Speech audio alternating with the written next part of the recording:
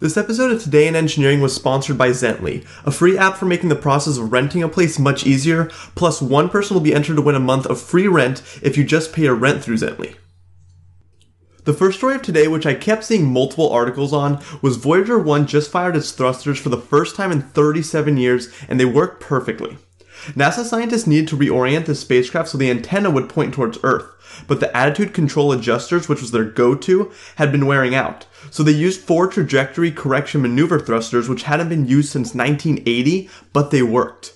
It took 19 hours and 35 minutes for NASA to get the results due to how far the spacecraft is, though. Now, this is a very impressive piece of technology for multiple reasons. For those who don't know, Voyager 1 was launched into space in 1977 and is now way past Pluto and outside our solar system studying deep space. It's currently the furthest human-made object from Earth at a distance of 13.1 billion miles, which makes it even more impressive how it communicates with us every day. If you scaled Earth down to the size of a basketball, then Mars would be about 0.65 miles away, Jupiter would be just under 7 miles away, Pluto would be about 90 miles away, and Voyager 1 would be 248 miles away. Plus, this technology was made before 1977, so when this technology was being built, this would be considered futuristic technology. The next story is about an artificial intelligence system that can diagnose depression from someone's Instagram photos. The machine learning algorithm was able to detect clinical depression in people with 70% accuracy. This algorithm looked for things like color and shading in images because data showed that people with depression tend to use more black and white filters than others. Currently, doctors look into a lot of medical records to get assessments of patients. However, in the future, they think patients might opt in to share their social media pages with health professionals in order to help diagnose any problems. So the good news about this is that it's going to be used to help people in the future, whereas so many of the other AI systems developed on social media sites are used to figure out the right ads to show people in their feed.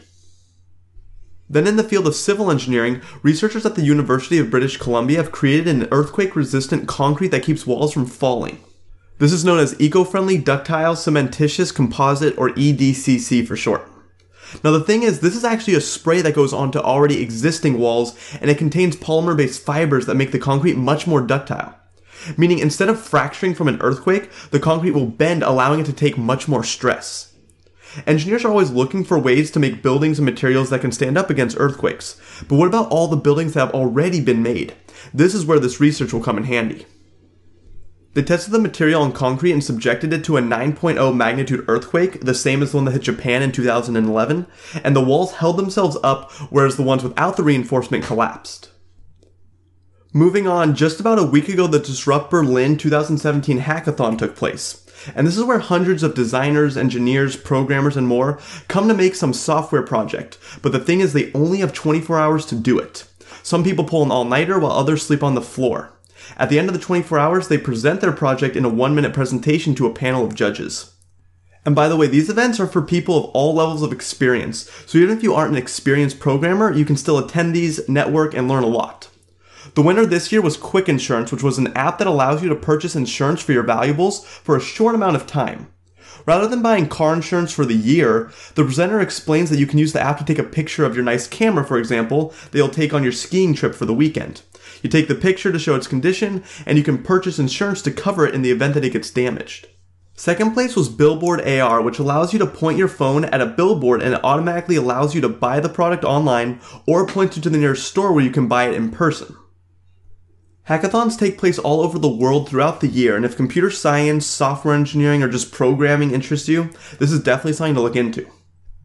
Also, when it comes to awards, recently the world's richest science prize was awarded, known as the Breakthrough Prize. This actually isn't exactly in engineering, but it's still interesting.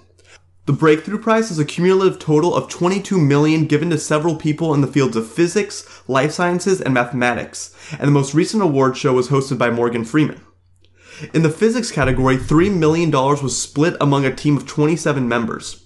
These astrophysicists built and launched the WMAP space telescope, which at around 1 million miles from Earth, helped map the first light of the universe and played a key role in establishing the current standard model of cosmology.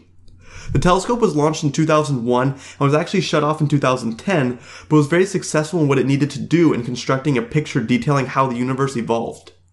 In life sciences, 5 people were each awarded $3 million for a variety of things like therapies for diseases of the brain and nervous system, to discovering quality control mechanisms that support healthy function of a cell. And more can be found on this in the link below.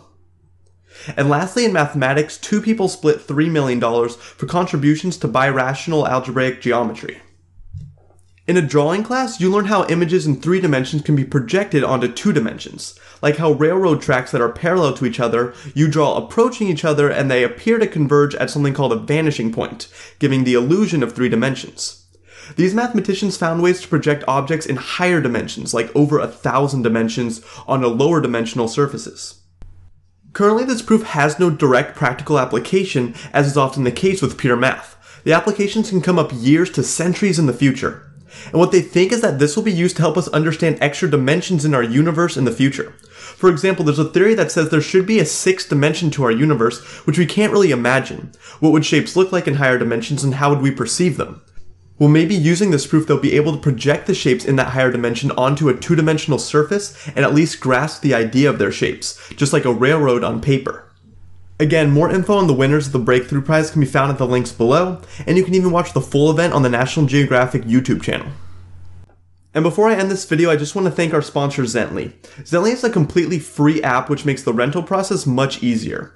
You can easily split bills with roommates and keep track of who owes who money, automatically pay your rent every month. It helps save you money by scanning your bills and finding cheaper alternatives. Plus, you can easily send fix-it requests to your landlord to speed up that process. This app is currently only available in the US, and links are all in the description below if you want to save yourself a lot of time and hassle. Otherwise, if you liked the video, don't forget to comment, like, and subscribe, and I'll see you all next time.